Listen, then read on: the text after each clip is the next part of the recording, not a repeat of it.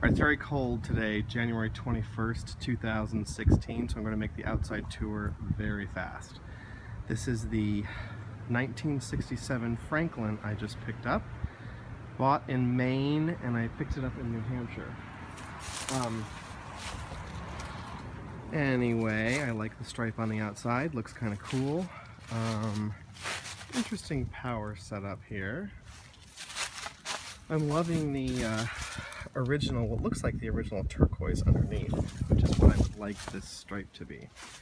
There are a couple of things I need to address, a couple of things underneath. You'll see back here, there's a little pop out in the back. Down here, I need to address that.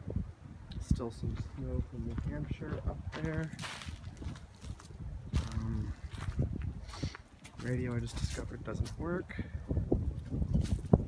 So that's the outside.